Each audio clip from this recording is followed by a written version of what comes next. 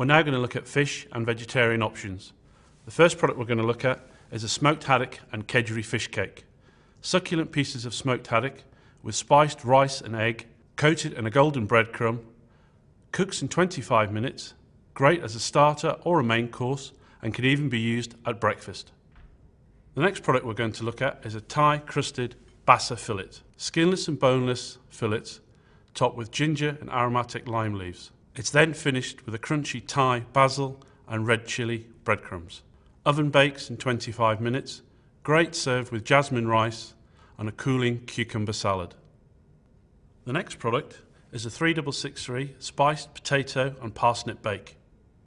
A creamy cheese bake of parsnip and potato and a lightly spiced sauce, microwaves from frozen in 8 minutes. The final product is a pumpkin, cranberry and onion tagine.